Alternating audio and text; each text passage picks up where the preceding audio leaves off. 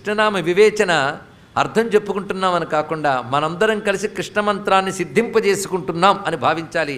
శ్రీకృష్ణ శరణం మమ. కృష్ణనామాన్ని అర్థం తెలుసుకుంటూ ఉంటే దానిలో దాగిన తత్వం బయటకు వస్తుంది. అర్థస్ఫురణతో కానీ నామస్మరణ చేస్తే దానికి శక్తి చాలా ఎక్కువ అని శాస్త్రం చెప్తోంది. నామం ముక్తిని ఎలా ఇస్తోందయ్యా అంటే నామ ఉచ్చారణ పాపాలు పోగొడుతుంది, నామస్మరణ ముక్తినిస్తున్నది. చూసారా, నామస్మరణార్థ్.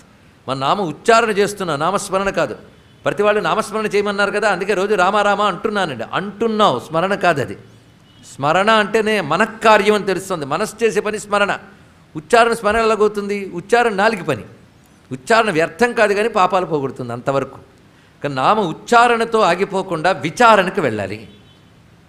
విచారణ తర్వాత స్మరణలోకి వెళ్ళాలి. ఉచ్చారణ దశలో అది కేవలం సామాన్యం, విచారణ దశలో నామం జ్ఞానమైపోతుంది. అది స్మరణ దశలో అనుభవానికి వస్తుంది, అది మోక్షాన్ని ఇస్తుంది. కనుక ఒక్క నామంతో మనం ముక్తి పొందవచ్చు. మొట్టమొదటి ఉచ్చరించండి. ఎప్పటికైనా పెద్దలను అడిగి అర్థం తెలుసుకోండి. దాన్ని విచారణ చేయాలి.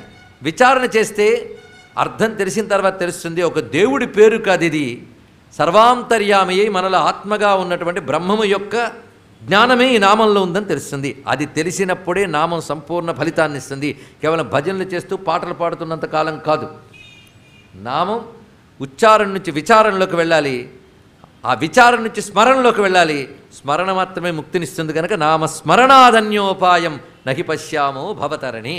అందుకే ప్రతి నామానికి అనేక అర్థములు ఎందుకు చెప్పుకోవడం అంటే ఉచ్చారణ దశ నుంచి విచారణ దశలోకి వెళ్ళి, విచారణ దశ నుంచి స్మరణ దశలోకి వెళ్ళి ముక్తి పొందడం కోసం. అందుకే లలితానామాలకు వ్యాఖ్యానం చెప్పుకున్నా, విష్ణునామాలకు వ్యాఖ్యానం చెప్పుకున్నా పరబ్రహ్మ యొక్క తత్వాన్ని తెలుసుకోవడానికి పనికొచ్చే గొప్ప సోపానం నామము.